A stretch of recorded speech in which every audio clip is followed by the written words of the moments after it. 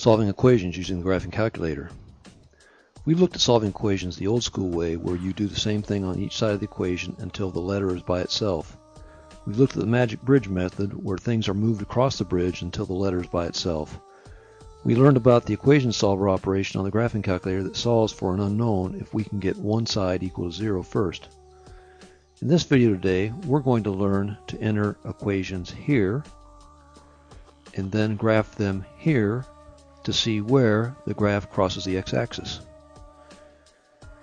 And this two-dimensional graph can be changed to a number line graph and plotted there. This point represents the solution x equals 7. Let's solve this first equation, 3 minus 2n equals 13. Just like using equation solver, we need to get 0 by itself on one side of the equation. We can use the magic bridge method again for this. We can move the 13 to the left side of the bridge. Over here on the left side of the bridge it becomes negative 13. And over here on the right side we have 0 left. We press the y equals key so we can enter our equation. We need, however, to change the n to an x for it to work here in the function editor. So here it is entered in y1. We graph by pressing graph or zoom 6 if we want to get a standard window. We see the x-intercept here. If we count from the origin, it looks like the answer is x, or in this case n. It equals negative 5. Let's look at the table view by pressing second, then graph on our calculator, and we get this view.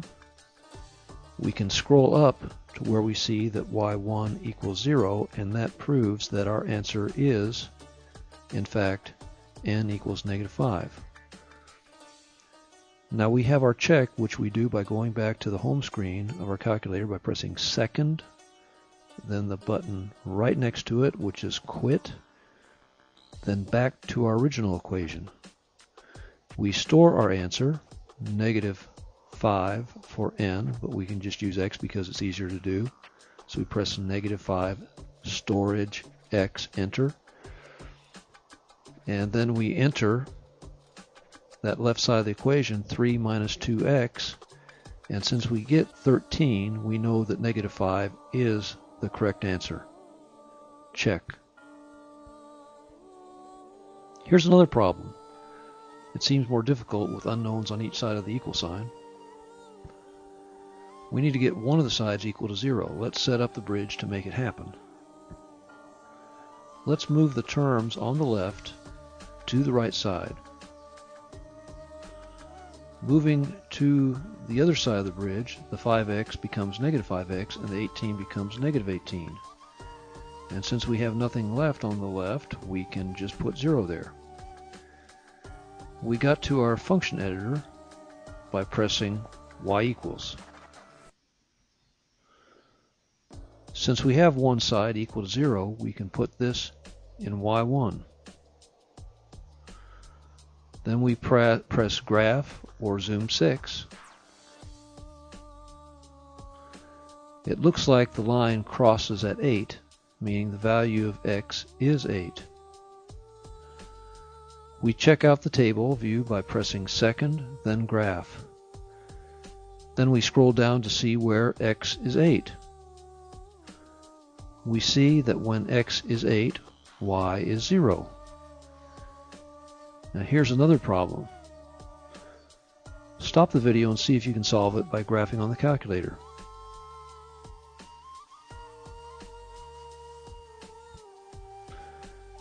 To me, the easiest way to solve one side for 0 is to move the 10 over to the left side of the equal sign. So now we have minus 10 on the left side and 0 on the right side. Now we go to y equals in the calculator and put the left side in. We have to remember that the function editor y equals only works with the variable x. We graph it by pressing graph or zoom 6. we can see by where the function crosses the x-axis that the value of y is 4. We test the value of y equals 4 by taking the original equation, substituting 4 for y, and typing in the left side of the equation. So we see that since it equals 10, 4 is the right answer. Check. Let's look at one with unknowns on each side of the equal sign. Again, I invite you to stop the video and see if you can solve it by graphing on the calculator, then restart it to see if you got the correct answer. Let's move the terms on the left over to the right. Now on the left we have 0, on the right the opposite of the original terms that were on the left. We press y equals to get to the function editor and put it in y1. Then graph or zoom 6. It looks like x is -1. Let's check -1 as the right answer by going back to the original equation, store -1 for x, then enter each side of the equation and see if you get the same thing. And since both sides of that equation are 16, we know that -1 is the correct solution. Check. With all the different ways of solving equations, let's look at some advantages of solving problems this way, which is solving one side of the equation for 0, then graphing. Where the line crosses the x-axis is the answer.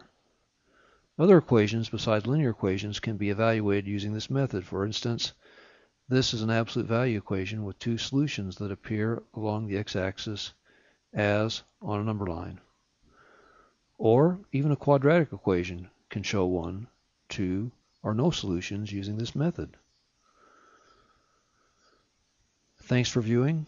I hope this video has been helpful and enjoyable.